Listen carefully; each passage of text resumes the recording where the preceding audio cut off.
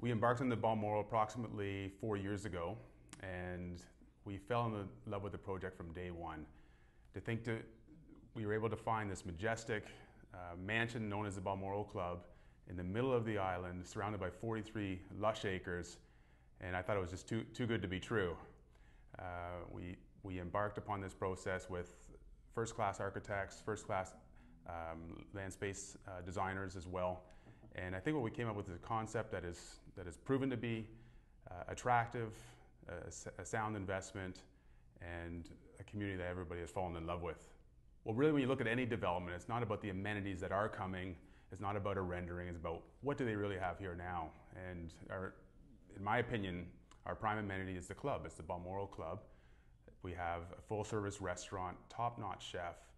We have a beautiful first-class gym, beautiful pool. We invested heavily in our tennis courts, 3 clay irrigated tennis courts, which are very difficult to find. It's especially nice to those older people that are having a tough time with their knees. Our grounds are spacious. The green space is plentiful, and I really think it gives you a nice, balanced amenity package here at the Balmoral. Yeah, one of the things I really love about the Balmoral is the ability to come and have a drink. You know, meet your friends, have a beautiful cappuccino, a nice poolside mojito. You know, our bar is top notch. We have a bartender that is second to none.